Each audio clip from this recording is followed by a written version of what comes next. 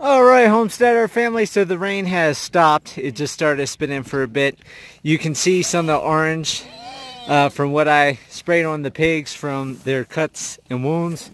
And you can see that pig that was very aggressive has a lot of cuts and everything. So he's not doing that well. And he's patched up. He's got the iodine and anesthetic and all that stuff on him. So his foot got bit, so that's why he's staying right there.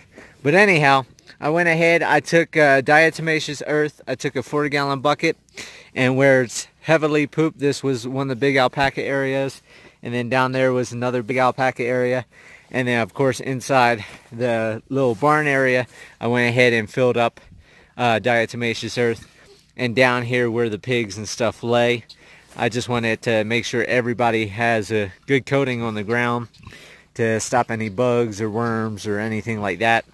And I haven't done it for a couple months, so I figured now would be a good time to get it done, especially bring in these new pigs. This is the girl pig that I just brought in, which is named Petunia.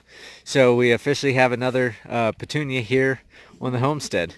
And then that one I don't think had a name, but it is what it is. So Papa Pig right there looks like he's doing good after his injuries.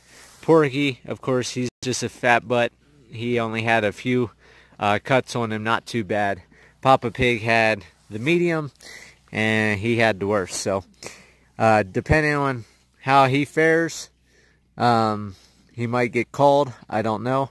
I'm hoping that he pulls through, so I have another set of genetics, and I go from there. So it may be a stormy day, but it's a beautiful day, and this is life on a homestead. Always has something interesting to do, always have work to do, and sometimes dealing with pain in butt pigs. So I'll talk to you guys later. Hope you have a good day. Say bye, Turks. Nope, they ain't gonna say goodbye.